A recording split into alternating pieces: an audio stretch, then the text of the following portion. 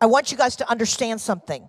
This is not one man on a plane. These are movements that are happening in mainstream denominations today. Actual whole church councils are voting out that Jesus is the only way to God. I want you to be awake to this because the crown is coming off Vashti. And if the crown is coming off Vashti, God's looking for an Esther. Come on, God's looking for an Esther that'll understand it's not about you. How many understand this was not a fairy tale? This was every virgin in the land had to appear. And once she spent one night with the king, if he didn't like her, she didn't get to go back out and find herself a husband. She went into the house of concubines. Her life was over. How many understand there's a death that we've got to be willing to die to? We've got to be willing to say, God, I will not love my life even unto the death. Like I only got 3 hands on that one, okay? I'm telling you, it's serious business. But when the favor came on Esther, it wasn't for herself. It wasn't even for her family. It was because God wanted to save a nation. God's looking for an Esther church that's willing to save a nation. God's looking for an Esther church that's willing to say, if I perish, I perish. God's looking for an Esther church, an Esther people that will say, you know what? Who knows if I've come to the kingdom for such a time as this? How many just say, Lord, I'm here for such a time as this? I'm here, God, no matter what it's going to cost me. No matter what it's going to cost me. Come on, there's an awakening that's taking place today. People are waking up to understand that casual, comfortable Christianity is over. Let me say that again. Casual, comfortable Christianity. The days of just going to church and paying your tithes and maybe praying a little bit or teaching Sunday school, those days are over. God is looking for an ecclesia. God is looking for a legislative body in this earth that are willing to rise up and say, if I perish, I perish, but I'm going to lift my voice against wickedness. I'm going to lift my voice up against death and destruction, and I'm going to stand in the gap for a generation because nations are hanging in the balance.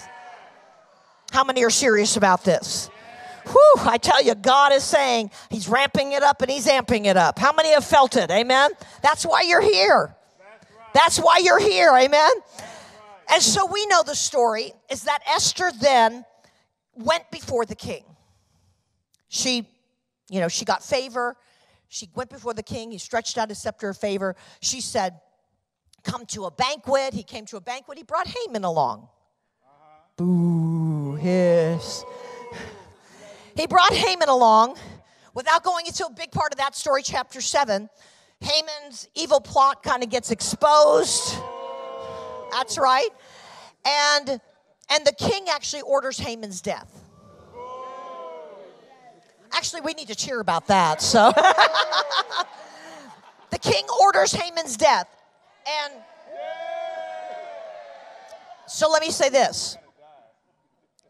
Haman was dead, but his decree was not.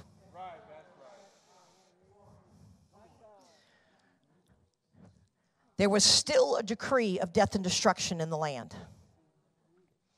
And so we know Esther went before the king again. And he stretched out his scepter of favor to her. And he said, Esther, what is it that you want? You found favor in my sight.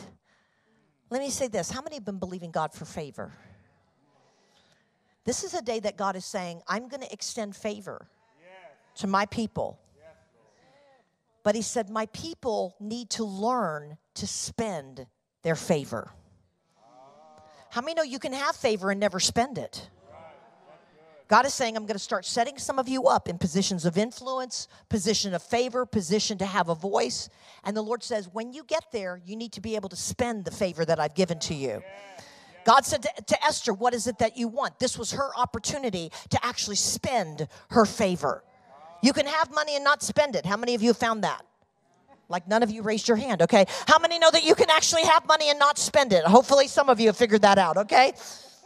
But how many know it does you no good unless you spend it? You can have favor and it does you no good unless you're willing to spend it. God is saying, I'm extending favor for more than just your personal blessing, for more than just personal doors of influence. God's saying, I'm giving you favor so you can spend favor for the kingdom's sake. Lift up your hands. Father, I just thank you, God, that there is a mantle of favor that is falling upon the people, especially in this Watchman state and especially in this region, God, because there are some things that need to flip. There are some decrees that need to be overturned. There are some people in office that need to be taken out of office. There are some situations, God, that need to experience divine reversal. And we decree, God, a favor for divine reversals in Jesus' name. And everybody said, amen. So Esther goes before the king. And in Esther chapter 8, verse 8, it says that the king stretched out his scepter to her and he said this to her. She told him all the things. There's this horrible decree of death and destruction. Let me tell you what the decree said. It said, on such and such a day, wherever you find a Jewish person or one of God's people, you can kill them and take their property. Does that sound like the devil? Yeah. Does that sound like what the devil's been doing to believers? Yeah. Come on. Yeah. If you speak up, you'll lose your job. Right. If you stand for a conservative value, you'll lose your job. If you, listen, we're in a voice war. Right. My now 89-year-old father got thrown in Facebook jail. He called me. He's like, Jane, I'm in Facebook jail. How do I get out? I'm like, Daddy, I don't know. You're on your own, okay? I don't know, okay? Because he said something that wasn't politically correct, that wasn't culturally woke enough. How many know that woke is just a counterfeit of awakening? Yeah, that's right. That's right. And so Esther goes before the king, and this is what the king says to her. He didn't say, okay, Esther, I'm going to fix your problem for you. That's what the church has been looking for. God, fix our problems. Right. The Lord doesn't say, okay, church, I'll fix your problems for you. No. This is what he says.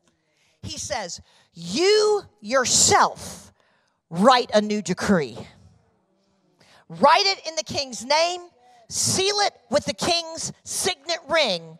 Because whatever you write in the king's name and whatever you seal with the king's signet ring cannot be reversed. And God was saying, I am giving you the authority to write a new decree.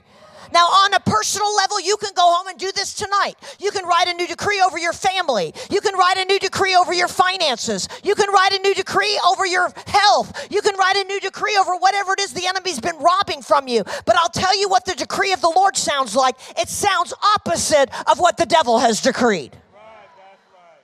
See, the devil's decreeing, America is no longer a Christian nation.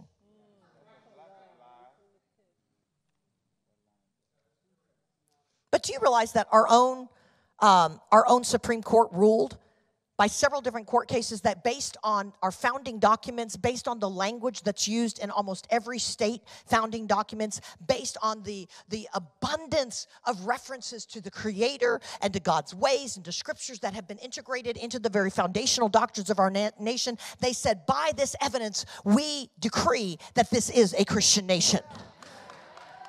Not a recent Supreme Court, but one that was about 100 years ago. But I'm telling you that those decrees are still on the books.